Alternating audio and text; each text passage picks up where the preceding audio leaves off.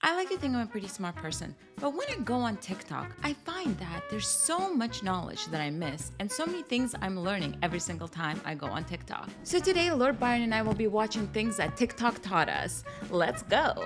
All right, so we have a straightener. We have a jar of money. Is she gonna buy a curler? Oh no, she turns it on. No, she's not gonna straighten her money. I've seen that before. Like a lot of people were talking about it, but I'm always scared I'm gonna ruin the money. You know what I mean? I like how she like pets it too. She's like, yes, that's my nice stack of money. Now we have escape tips. I always wanted to try these in person. Okay, so like you have a big rope, some serious knot action over there. No, wait, that, what? What? I kind of want to try that. To be fair though, I also feel like not a lot of places would tie you up with a loose rope for you to actually plan an escape route like that. Does it work with chains? I wonder. We should Google that. Okay, now we have, wait, water in your gel and then you get more gel? What is this magic? Hold on. So he has a cup of water. I haven't used gel in forever, but I guess guys use it. How long do you wait? I hope this works. That'd be amazing. Wait, is this fake? Is he faking it? That can't be. It even got bubbles. Wow. Does that actually work? Let me know in the comments below if this is a trick. Am I being naive? Am I just believing TikTok without trying it out? Should I try it out? To never run out of things to say. Before I can, that's inside your head and you don't even realize it. It's a phenomenon. Wow, he talks really fast. We're not called the spotlight effect. It's a cognitive bias. So real quick, pretend that this is you. Because that's you. That's me. And you're human. And I'm a human. Then you have limitations. Of course. One of them is a phenomenon called the spotlight effect. What is that? See, because you're the center of your own world, you believe that you're being perceived more than you actually are. For example, say you're driving and you hit a red light. Right. Then you probably think that everyone around you is staring right at you, but the truth is they're not. In your head, you think... I don't think that, because why would I think that? When you're stopping at a red light, everyone's staring at you? I never thought that in my life. In your head, you think that you're being looked at way more than you actually are. So his theory is that everyone is self-centered and conceited and thinks that everyone's staring at them? Conversation, when you're talking to people and you slip up, you probably think, oh my god, everyone's looking at me, no, they're not. It's in your head, like you're not. Well, I like that actually, because sometimes when I say something and no one laughs, I'm always like, oh my god, I'm so embarrassed. And I want the whole world to just swallow me up. But then no one really cares, so he's right about that. You're not as important as you think you are. If you ever run out of things to say, there's two secrets. First one is family. Bring up family. It's been scientifically proven that when you talk about family, it builds a stronger rapport between the person. Don't force it. It can come across as aggressive. Serious? So when I'm speaking about a family member, all of a sudden I'm building a stronger connection? I have to try that as a social experiment. Like, no, don't do that. Make it natural. Something like, oh, I really like your shirt. That's something my sister would wear. Do you have any sisters? See, that's more natural. Oh, wow. Okay, so now he's teaching us how to be social and not awkward in a social situation. Okay, life hack that's going to blow my mind. I need to know this. My mom taught me this a couple days ago. Moms know everything. Moms do know everything. Literally everything. I don't know how, but they do. Cups, and I was going to stick them in the dishwasher. But each one has like a tag for the barcode under it. No. And they're actually pretty hard to get off. Or are they? Wait. Anything with like a sticker tag, water? stop peeling it off. Grab some tape. Wait. A piece, maybe this big. I've never Take tried your it with piece tape. and stick half of it onto the tag. And rub it so it's I just got some new plates. I have to try this. Make sure to leave a little bit of a tail. Then you wax it off. Wait, what? Again. There's no way. Also, that tape is the weakest tape of them all, literally. Oh my god, I'm gonna try this on a plate. I don't know if this works on porcelain. Does it work on porcelain? Because plastic tags aren't as strongly glued on as on, I guess, porcelain. Or on acrylic. I don't know, I have to check. That's really cool though, that works. Argan oil. Is that glitter or foam? Snapping them off. Oh my god, why do girls do that to themselves? Oh my god. Oh, that's my biggest fear, your nail popping off like that. Oh, that's why I can't do nails like that. I need to have natural nails. I can't do that. It's like, I had fake nails one time and that popped and the pain was so horrible. I hated it. But no tweezers to get it out. No tweezers. Wait a minute. I have 3/4. Wait a second. That I could use. For reals? You can use a coin for a splinter? But what if the splinter is really small? Isn't that what a tweezer's for? Interesting. I was just stuck like a huge toothpick on her finger too. Nice example. I can't fit my Snoop Dogg wine into my Ziploc bag. Understandably so.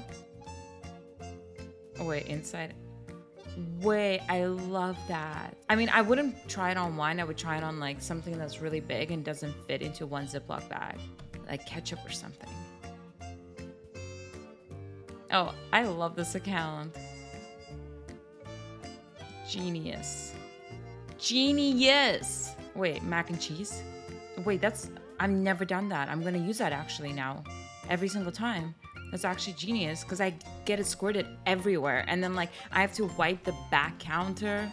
That's terrible. That's amazing. But then again, I'm always scared that the germs from the packet will get into the food. But then again, you're cooking the food, so the germs kind of die out. But then again, I'm a germaphobe, so it's kind of hard. But we'll see. I'm definitely gonna try this one. Okay, Dawn. Tupperware. Whoa. You put some paper towel, water. Wait. You just shake it. You guys shake, shake, shake. Is it? Wait, is this the hack that saves your Tupperware from pasta stains? Because by the end of like a month, my Tupperware turns orange because I just leave my pasta in there. Oh gosh, that'd be amazing if this worked. I'm gonna try that. But the paper towel didn't even get dirty. Okay, we got a bell pepper.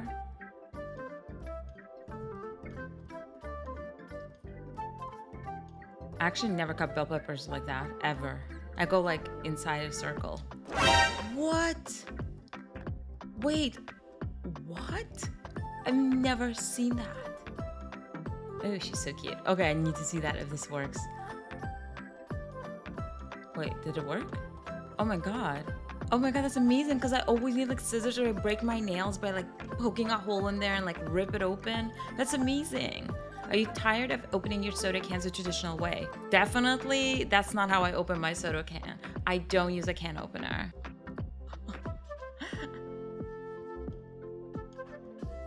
Wait. Wait, what? She's hilarious. Wow. Guys, we learned how to open a can without a can opener. Who knew that a can had that little opener? You just need a shoelace. Did you know that? Well, now we know. The more you know. An egg. Oh, crack from the bottom. That's a very perfect little crack. Ew, once it's ready. And then shake it. Okay, cold water. I like egg hacks because I love eggs. What are you gonna do? Shake it? It's like a maraca. That seems like a lot of work.